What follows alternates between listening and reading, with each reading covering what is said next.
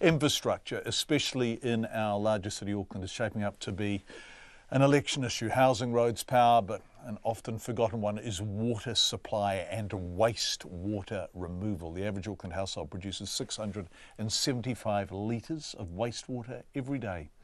Watercare in Auckland is spending around $500 million a year on new projects at the moment, and some of them are quite novel. On the North Shore, it's building a massive underground tank to hold excess wastewater. Zac Fleming was given exclusive access with our cameraman Bradley White. It's essentially a giant underground sewerage tank, which is ironically being built in an old landfill in Takapuna.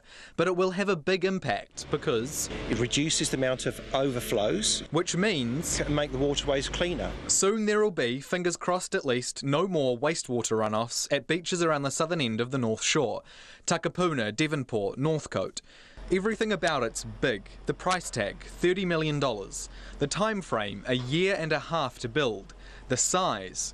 The entire tank's been built underground, more than 10 metres underground, but it's still huge, bigger than an Olympic-sized swimming pool.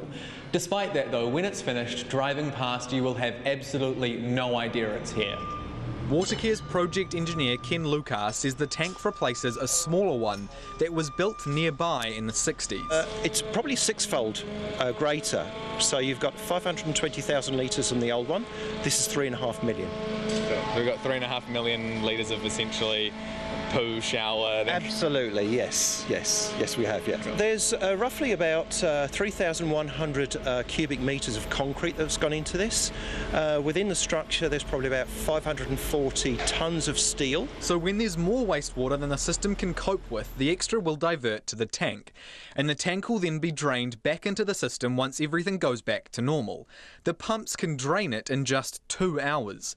But it's only built with 50 years resiliency. I asked Watercare's GM of Infrastructure, Steve Webster, if that's enough. You can always spend more up front, but that's fundamentally, that's not a cost-effective way of delivering infrastructure for a city like Auckland.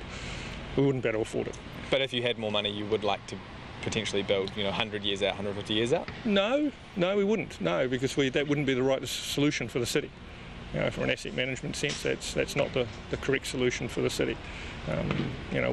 You need to build when you require it, as opposed to building everything at once. Watercare's set aside nearly $5 billion over the next decade for new infrastructure. Mr Webster says it's determined not to be the bottleneck that stops Auckland growing. We're building one in Glen now. We're Marama. We built one just recently.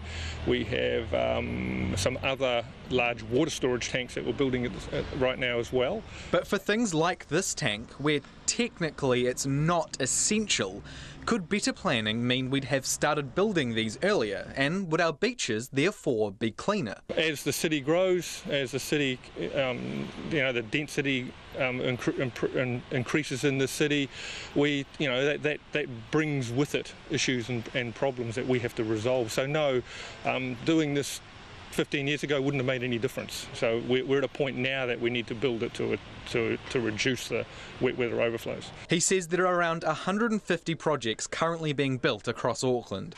Once the tank's complete, it'll be monitored and controlled remotely from Watercare's head office 10 kilometres away in Remuera. For Checkpoint, Zac Fleming.